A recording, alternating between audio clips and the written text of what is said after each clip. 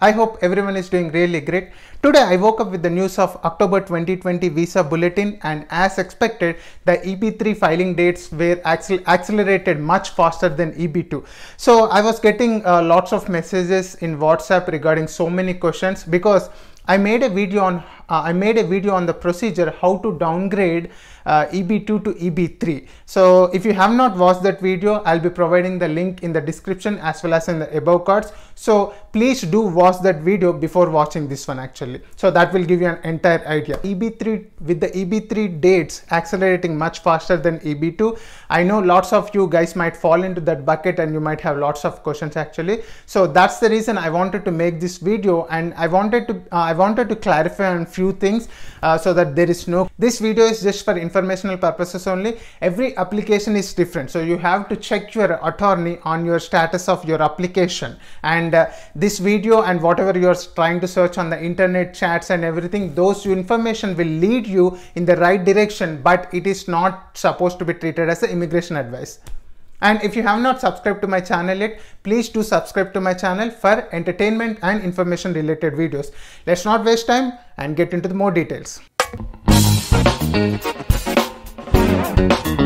I wanted to be more clear on two dates actually. So there are two dates, filing as well as final action date. So lots of people are getting confused regarding the difference between these two dates. So I wanted to clarify on those two dates first before we jump on to the next topic. So first of all, the final action date is, so if your priority date becomes current in the final action chart, then you can apply for green card and then you'll get your green card actually. You and your family can apply for the green card. If priority date is current in filing date chart, that means that you are eligible to apply for the third stage, that is I-485 as well as employment authorization document. So this is the major difference between final action date and the filing action date actually. So right now the filing action date for EB3 has accelerated a lot faster than EB2 actually. So people are getting confused, is this the right time to downgrade or not? So I wanted to remember you one thing. Back in 2015, this new filing date term has been introduced by USCIS. So it's up to them. If USCIS comes back and say, hey, you are not supposed to use this filing date for your application, then all this melodrama gonna be stopped and you can get back to your work. Yeah, seriously. If USCIS comes back and say you have to use the final action date, then you are done with it, because the final action dates are almost in the they just moved like 1 month ahead, I guess. So they're back in 2009 and 2010 for both EB2 and EB3, so you don't need to worry about it. If USCIS comes back and say filing dates can be used, then you have to contact your employer and think about how to downgrade your EB2 to EB3. So this is a very, very important step. First, you need to contact your employer. So as soon as your EB2 priority date becomes current in EB3 in the filing date chart, and once USCIS gives an approval, hey, you guys can go ahead and start using the filing charts, then you need to contact your employer first.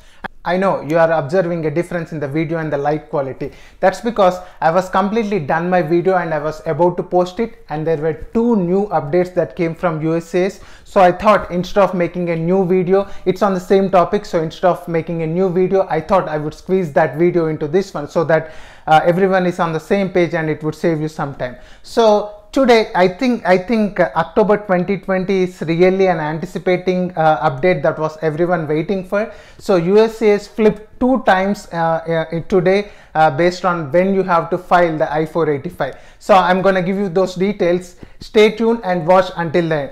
So USCIS came back and initially said to start using the final action date, which are like in 2009, 2010, to start using those final action dates for filing I-485 adjustment of status application. But within a few hours, they flipped it back, and now they are saying it's official. Now they are saying to start using the filing chart as the basis for applying the third stage, I-485 adjustment of status, and along with your employment authorization document. So which is a really very good news. So because in the EB3 the filing dates are around January 2015 actually. So if your EB2 date is current or it's already passed in EB3, check with your employer and try to downgrade it if possible. Try to downgrade it, and no one knows, anything can happen in the month of November after election. So it's up to you. Check with your employer and try to downgrade it if you can do it actually. So in the below description, I'll be providing the official USCIS link regarding accepting the filing date for the third stage of I-485 application actually. Again, today they flipped it 2 times, so if they flip it tomorrow, don't blame me. As of now, while I was making this video and I was about to post it, USCIS officially said that it will be accepting the filing date as the basis for applying I-485, the third stage green card adjustment of status. And here I wanted to introduce another important thing. This is your employer petition. It's not your petition. You are beneficiary. This is your employer petition. So it's up to your employer if he wants to downgrade or not. So if your employer does not agree, you can't do anything. I can't do anything. So first of all, your employer needs to be on board with this one actually. And there is also confusion regarding the premium processing. So it is not recommended. So based on the experience of different immigration attorneys that I reviewed, it is not recommended to go with the premium processing. But again, it's your money, it's your employer money. If you guys wanted to go with the premium processing, you can go with the premium processing. But there is a small disclaimer here. If your I-140 and PERM was approved with the same service center that you are applying, then you will be eligible for premium processing. Or else in any other scenario, you will not be eligible for the premium processing when you are downgrading, because your PERM was already approved in the EB2. When you are downgrading from EB2 to EB3, you are just downgrading